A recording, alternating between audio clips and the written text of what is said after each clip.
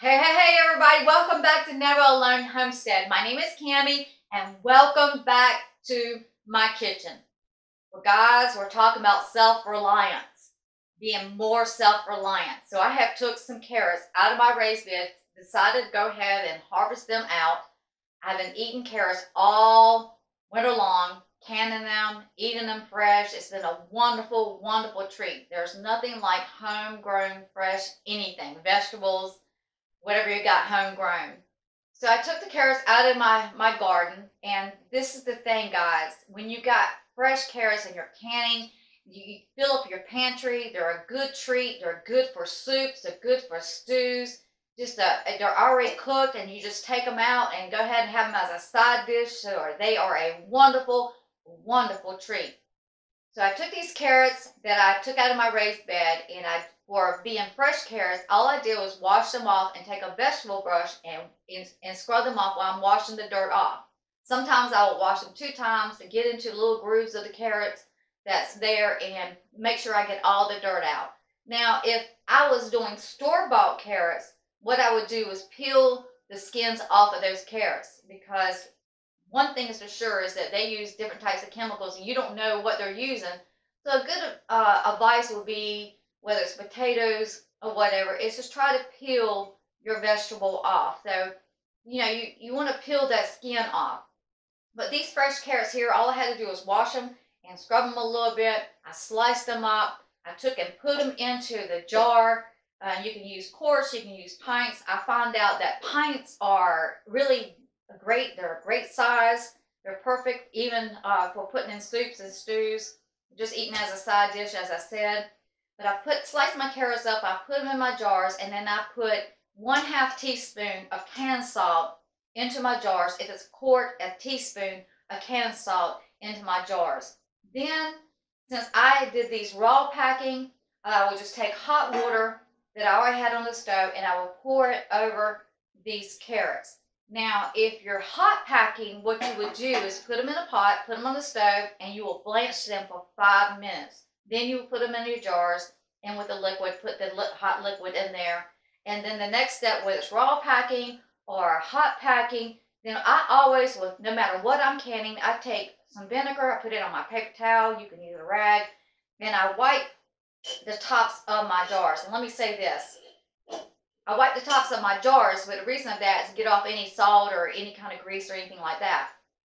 The reason I put this debubbler here so I wouldn't forget. Now, with carrots, it's kind of, especially if they're really packed, it's really hard to get the air bubbles out. But you're going to try to get, move your debubbler down in there and try to get some air out.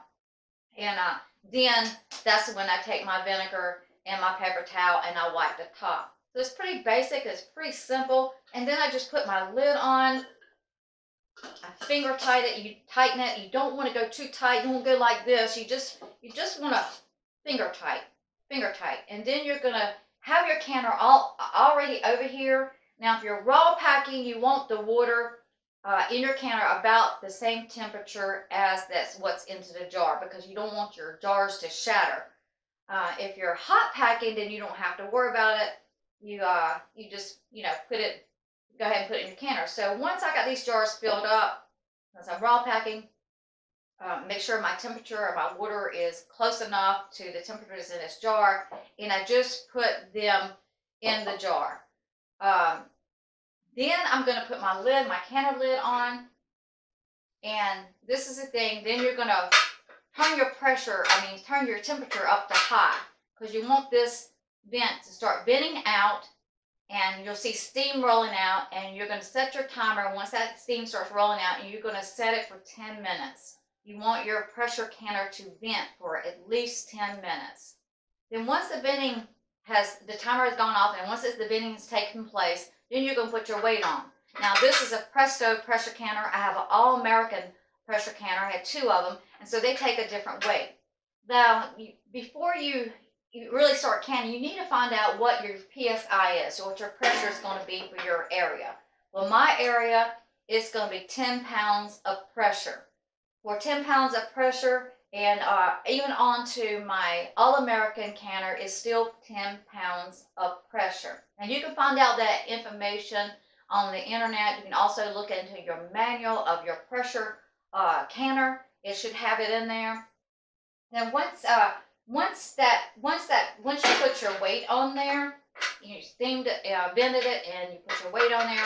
What you're doing now, you're going to stand very closely to your canner, and you're going to watch this pressure go up. And for my area, 10 pounds of pressure. Once it reaches to your area of pressure, then you're going to cut that temperature down from high. And you got to know your stove. For my stove, it depends on how many jars I have in there. Since I only had, at this time, 5 jars in there, then I turn my stove pressure or my stove temperature down to 2. That's why you have to watch your stove to see what your pressure is doing, because you don't want it to fall below the 10 pounds or whatever your PSI is. You don't want it to fall below, because then you kind of got to, you make sure it stays stable, because that's your canning pressure that you want to can your jars. So once that PSI reaches up there, I set my timer. For quarts, it takes 30 minutes, and for pints, for 25 minutes. It's really simple and basic information. Once your timer goes off, for example, these pints, then once my timer goes off, once my timer goes off for 25 minutes, then I'm going to cut my stove off, and I'm going to wait for this temperature gauge here to roll back down to 0. When it rolls down to 0, you will hear this valve right here. You'll hear this plop. You'll hear it plop down. A good rule of thumb also is maybe wait 3 to 5 minutes to make sure all the pressure's down into the pressure canner. But when you hear this, usually it's down. The next step is, once that is down, and sometimes I do wait a few minutes, and if you have to wait a few minutes, it's not going to hurt anything. But you always want to make sure that you lift this way. You don't want to stand close to it either. You want to stand, I always stand back a little bit and let that steam, if there's any steam in there, roll out in the heat, because if you do it this way, you're going to burn your face.